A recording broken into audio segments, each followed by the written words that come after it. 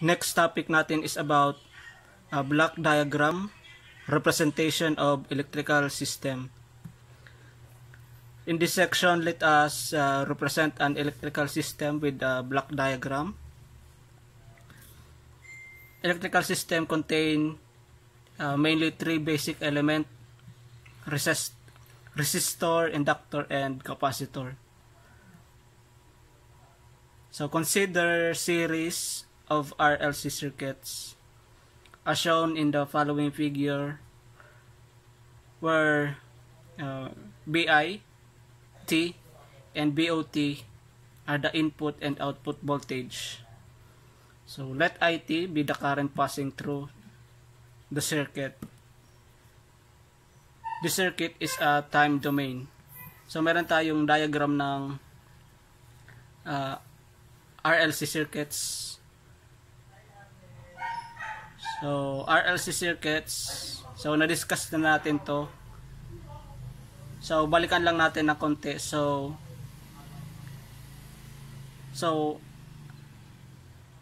itong circuit na to, ang equivalent differential equation model niya is using the method of DE. So using KVL, Kirchhoff's voltage law. So yung voltage input is equal to the sum ng voltage drop across the circuit. So BI, function of T, ayan, BI sa function of T, ito is equal sa I times R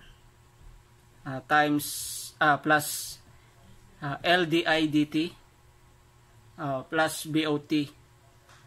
So yung IR is voltage yan. So KVL, so meaning 4 volts dapat to, BR.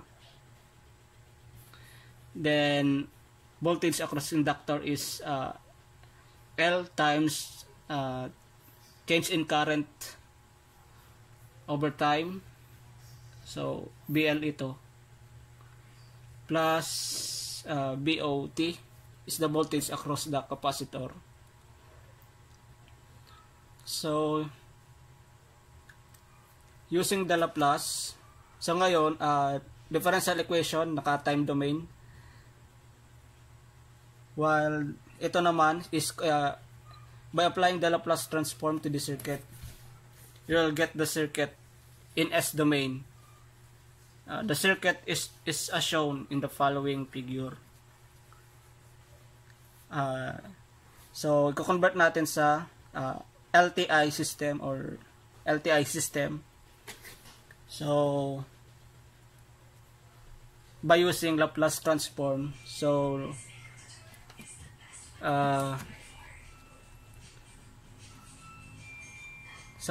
na-discuss natin yung pag-convert ng differential equation to LTI system using Laplace transform. So balikan nyo lang yun, pero i-discuss natin ng konti. So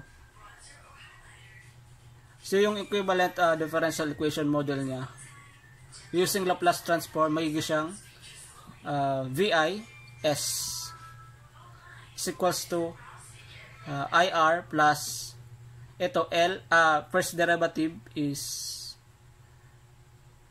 magiging siyang L IS SI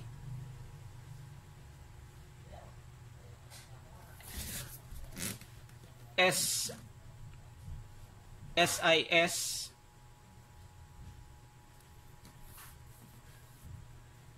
plus BOS. So ang next equation niya magiging siyang BIS. Yung I is magiging itong I of S, di ba? So dapat balikan niyo yung pag-convert ng differential equation model to LTI system using Laplace transform. While itong first derivative is may siyang SLIS is equals to yung BOT may siyang BOS.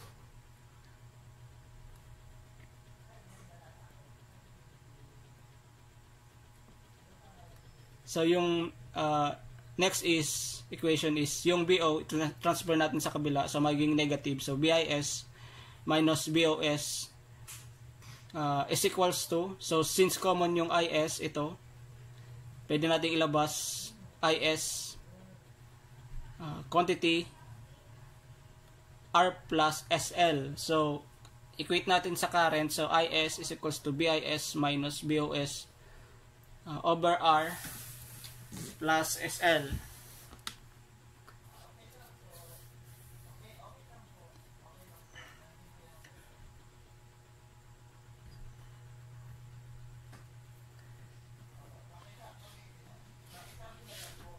So ito naman yung current across the capacitor. 'Di ba yung current across the capacitor, I is equals to C times change in voltage over change in time.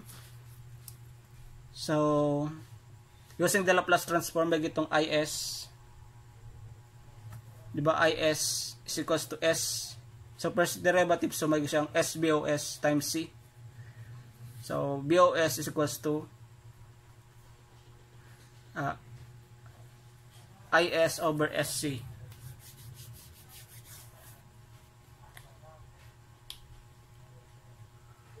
So itong BOS na to, ito din yan. Pero hindi pinakita yung current na IS.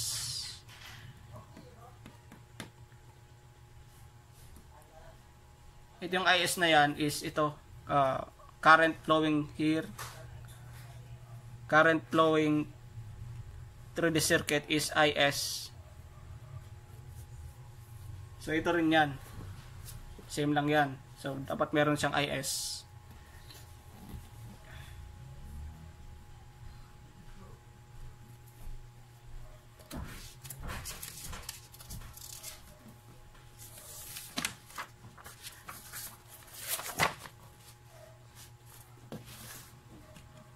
So from the above circuit we can write, so compute natin yung current I of S is equals to BIS minus BOS over R plus SL. So IS, so ito rin yan, so same lang yan dito.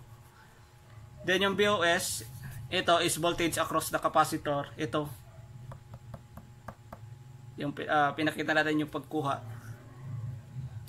So let us now draw the block diagram for these two equations individually, then combine those block diagrams properly in order to get the overall block diagram of the series of RLC circuit as domain.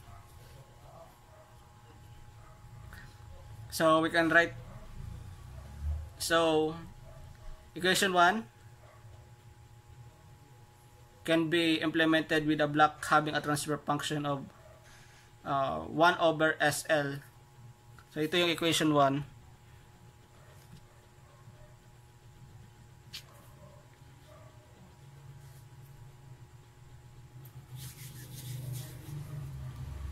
The input and output of this block are BIS minus BOS and IS. We require the summing point BIS minus BOS. The block diagram equation is shown in the following figure. So pag makakita ka ng positive and negative, so meaning summing point yan. So sa previous discussion natin, ito siya, di ba? Yung may plus and minus. So magkakaroon siya ng summing point.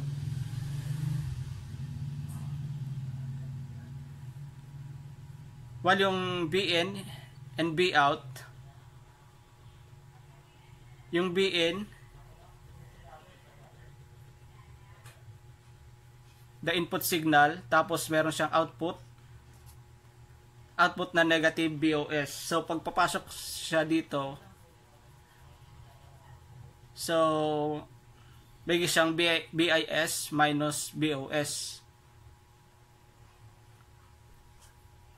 So i-add mo lang yung add mo lang.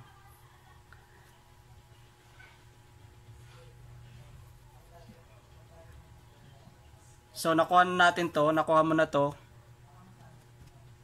Nakuha mo na yan.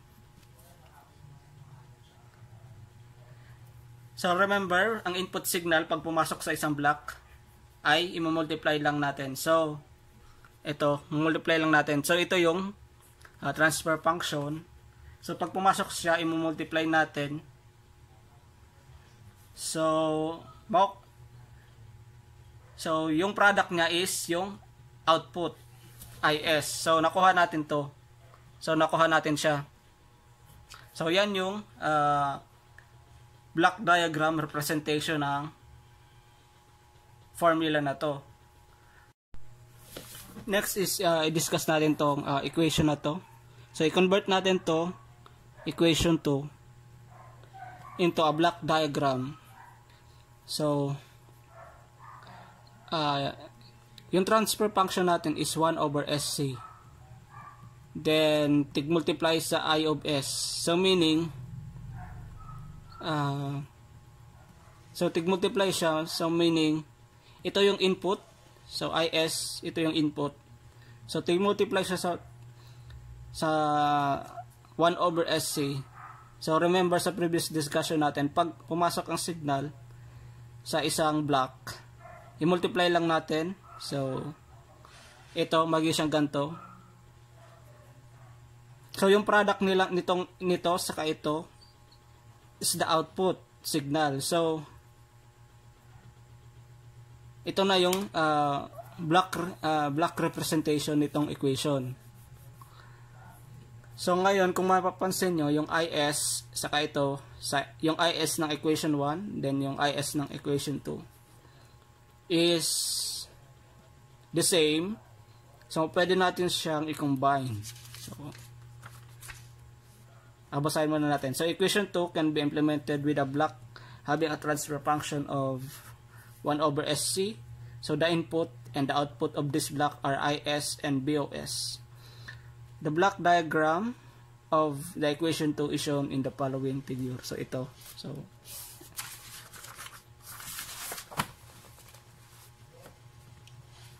So ngayon kung i-combine natin siya, so ito yung sa equation 1, while ito yung sa equation 2.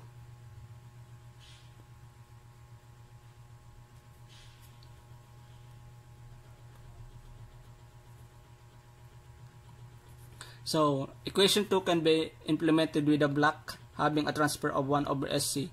The input of the block are IS and BOS. The block diagram of equation 2 is shown in the following figure. Diba sa equation 1, meron siyang negative BOS. So kung babalikan natin, meron siyang negative BOS sa equation 1.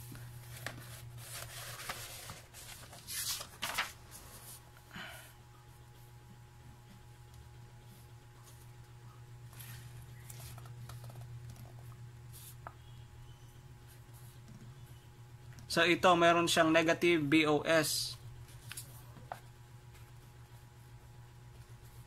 So ito na yung negative feedback. So ito na yung negative feedback nito. So itong BOS na to babalik, pupunta siya sa summing point. So ito na siya, negative BOS. Tapos yung IS, combine natin. So magiging siyang ganito. So ito, so yung BOS bumalik.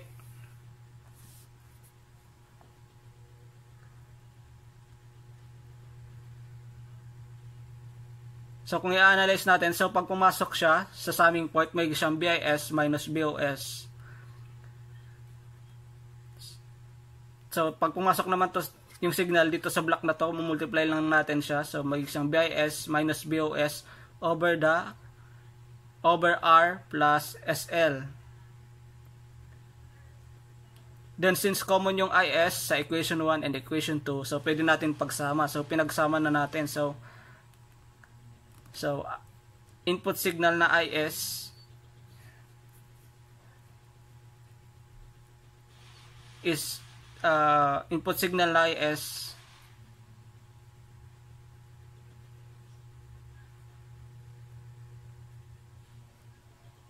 so multiply din natin 1 over SC is equal sa BOS. So yung IS na to, ito siya. 'Di ba? Ito siya yung IS. So i-multiply lang natin. So tandaan mo lang pag pumasok ang signal sa isang block, i-multiply mo lang. So the overall block diagram of the series RLC circuit as the main is shown in the following figure. So ito na siya, yung overall block diagram ng RLC circuits. So summary, similarly you can draw the block diagram of any electrical circuit or system just by following this simple procedure. Convert the time domain electrical circuit into S domain electrical circuit by applying Laplace transform. Then next is write down the equation of the current passing through all the series branch elements and voltage across all shunt branches. The next is draw the block diagram for all above equation individually. Then combine all these block diagrams properly in order to get the overall block diagram of the electrical circuit in S domain. So ginawa natin yung process. So sinunod natin tong process na to sa pag-convert